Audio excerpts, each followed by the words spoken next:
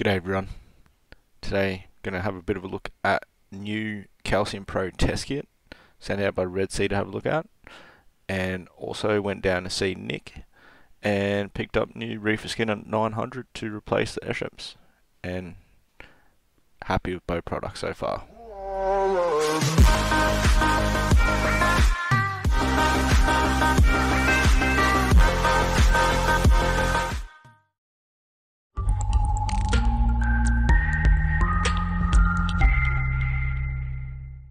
Just going to jump straight into the Calcium Pro test kit here. Quick unboxing.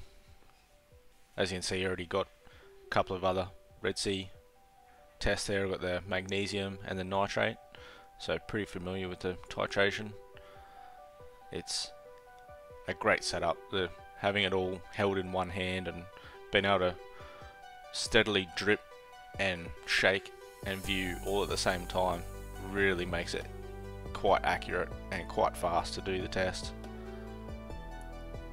Or also having API test kit and a HANA test kit for calcium, it's good to have a go at this as well, because the HANA super accurate but a little bit finicky in the tests to get repeatable measurements, and sort of not something you want to commit to every time, and API is not too accurate, so having the accuracy of this at the speed you can do a test is a no-brainer. It's great test.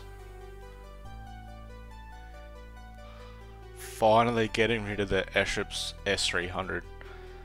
As you can see there, I replaced the silencer. Nick hooked me up with a Red Sea one there to make it a bit quieter, but it performed really well. But yeah, that thing is loud. It needs a little bit of design improvement, which is what actually drew my attention to wanting to get one of these Red Sea skimmers to start with, because straight away watching how the whole motor is isolated from the housing, everything's rubber mounted, like the motor sits in a rubber fingers on a rubber mount. Not even the air venturi that goes through the front, that is also seated in rubber, so there's nothing to pass the vibrations from the pump into the housing of the skimmer, into the body of the skimmer, and then into the stand, which is what caused all the resonance and the loud volume from the airship. So I was super keen to get this in and check out the difference. The thought and design that's gone into this skimmer really stands out.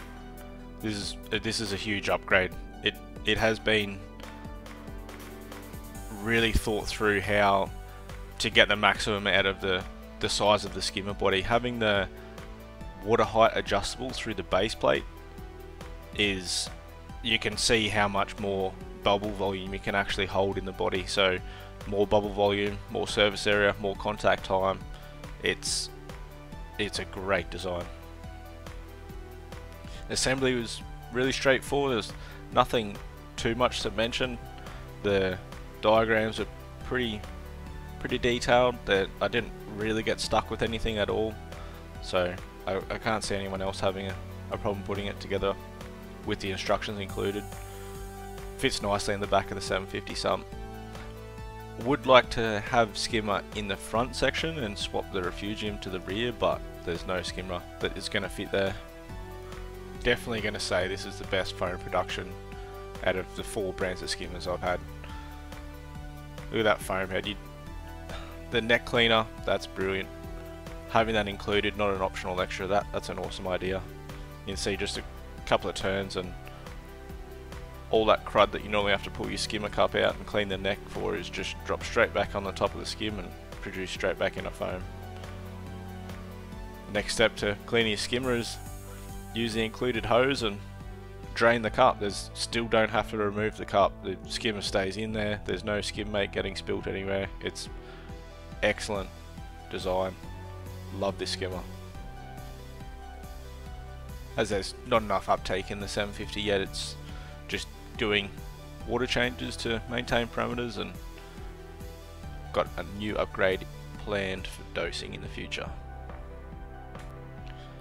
Thanks for taking the time to check out the mini update, a couple of new Red Sea products in the way of upgrading the XXL 750. Everything's still moving along as planned. Please like, comment, subscribe, let us know what you think. Thanks.